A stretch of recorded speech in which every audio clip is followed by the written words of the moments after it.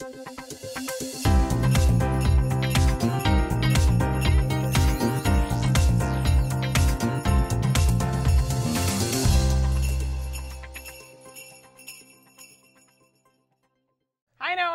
Noah.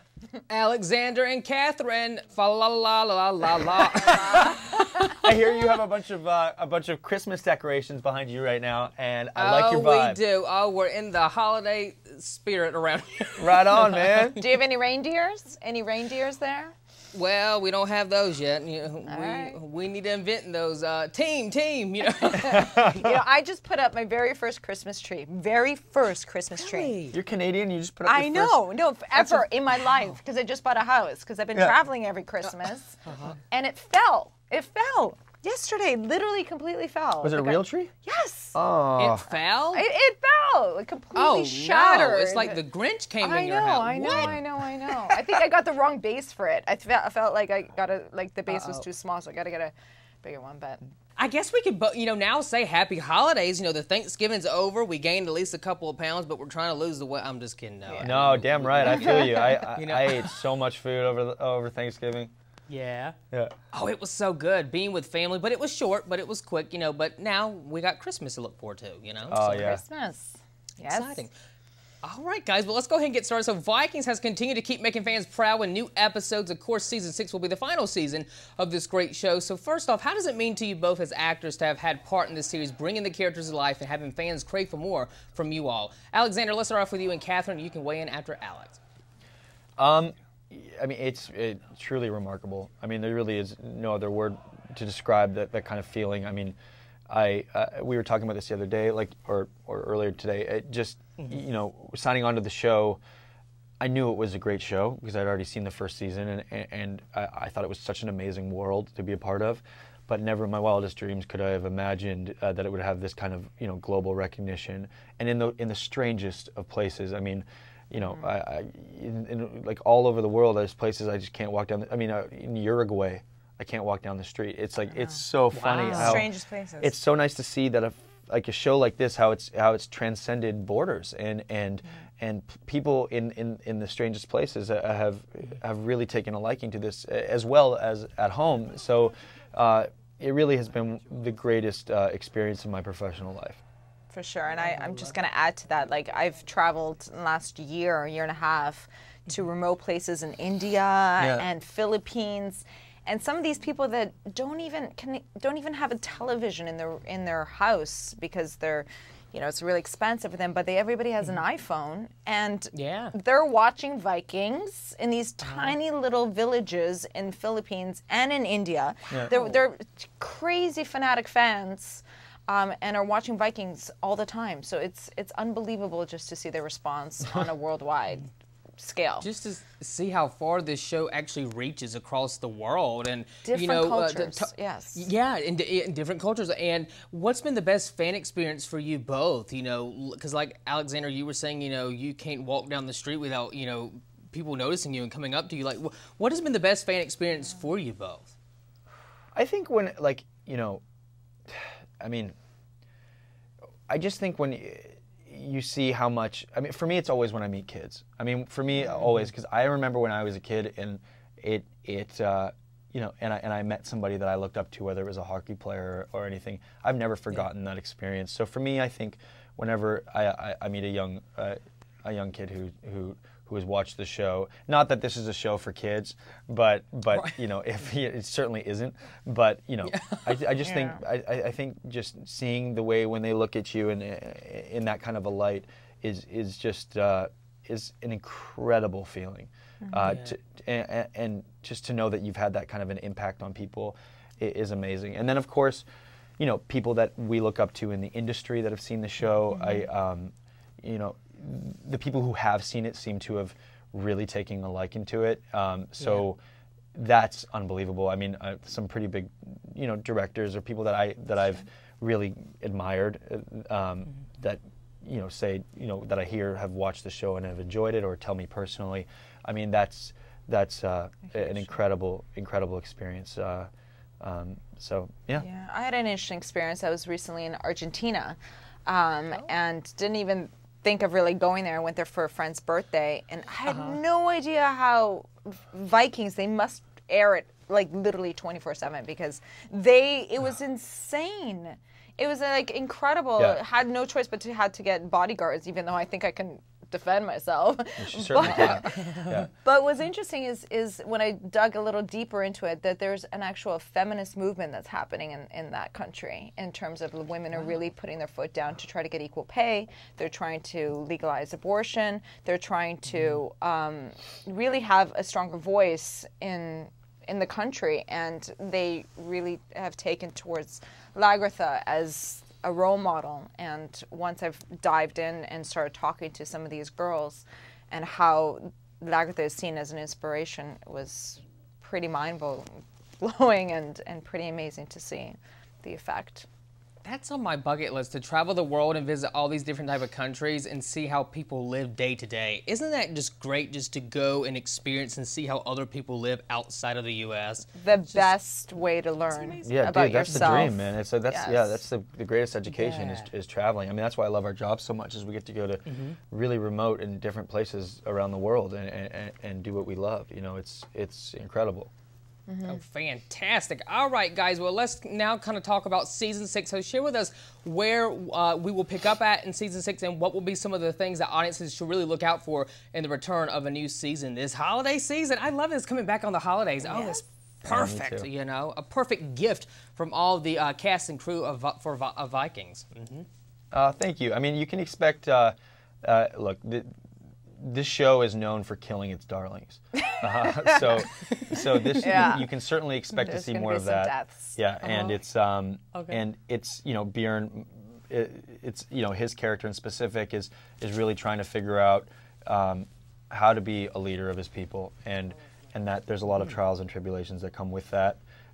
Meanwhile, I'll let you speak to Lagertha is in a different place in her life. She feels like she's done everything, and she's trying to go back to her roots where she was most happy and living a simple life, going back to being a farmer.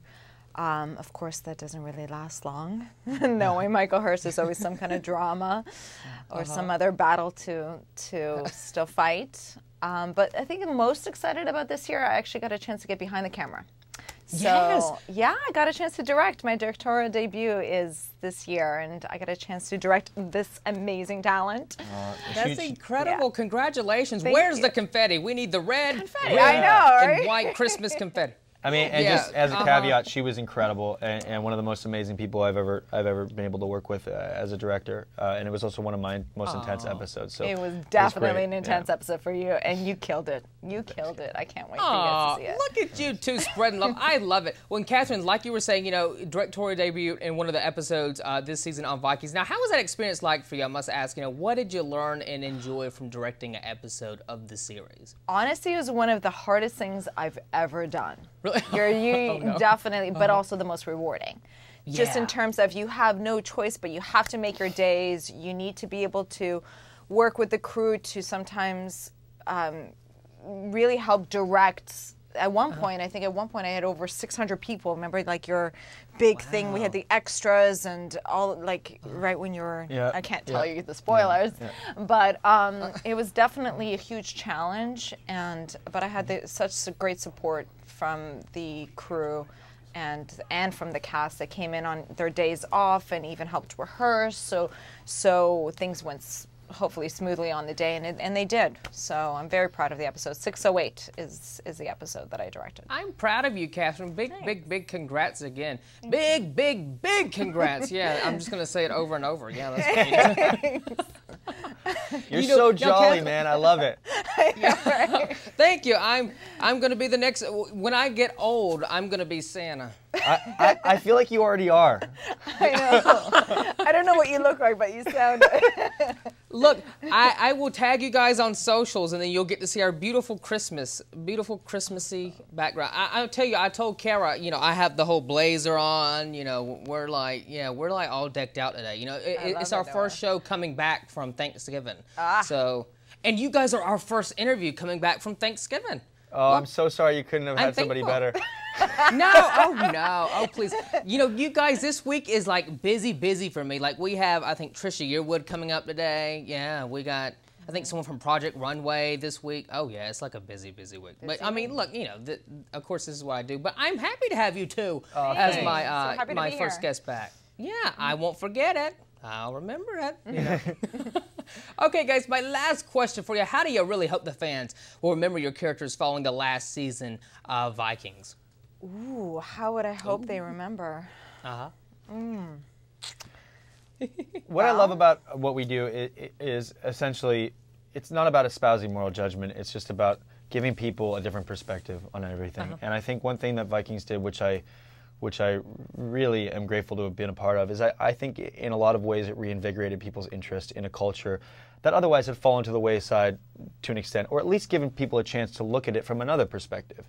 You know, for so long, Vikings were seen as these demons from the north that came in and raped and pillaged everything, you know, and don't get me wrong, that did happen and it was awful, but it's very interesting to get a chance to live in that culture and in that world and see that these two are people who had their own cultures. And I mean, that's the best part about what we do is just getting to not judge our characters, but to live and embody them and get to experience a part of a really fascinating part of history. You know? And my biggest takeaway, and I hope other people, the takeaway for them after watching Vikings for 6th season is that, especially with all the little girls out there that feel that they can't, you know, be strong or don't have a voice or can't defend themselves, and hopefully this gives them some proof and inspiration that you can stick up for yourself. You can fight back if it's something that's happening in the Me Too movement or Time's Up movement or just at home getting bullied. I think that all the young girls and boys out there should feel that to understand their worth and to really stick up for themselves and feel empowered. Very well said, you two. Oh, I know I keep saying last question, but one last question. Since it's the holidays, how do you guys celebrate Christmas? What are you going to do this year? Maybe, or what is a holiday tradition that you guys both have that you do each and every holiday season? We have our family has a big lobster dinner. So my dad used to work for a company and we used to fly in lobster. So we have this big lobster feast. We actually play little races who gets in the and then of course skiing is important to do that. We've come from a ski family, and I'm Ukrainian, so we have Ukrainian, we celebrate both English and also the old calendar, Ukrainian Christmas, which is different traditions. We throw up wheat and honey up in the ceiling to see if it sticks, and if it does, it means that you have a whole year of good luck. I was always wondering, she does that like when we're on set, she just starts throwing wheat and honey up, and I always wondered what that was about. Yeah. What do you do for Christmas? You have a good... My family, like, we have... Christmas is my favorite holiday. So everybody gets together, and last year we had Travis come for Christmas too, who played my father on the show, who we're really close with. So he stayed and spent Christmas with us, and we go up to Whistler, which is like we have this like a cabin up in the mountains there, and we spent every Christmas. But this year I rented out a cabin in the middle of British Columbia for my girlfriend's family, and we're all gonna. And so I'm gonna spend Christmas with her family, which I'm really excited about because it's actually gonna be the first time I haven't spent Christmas with my family. Wow! I know, so it's a big deal. Wow! And it'll be really nice to be able to do that too. Oh, I love it, you guys. Well, they're giving me the wrap up, so I have to let you guys go.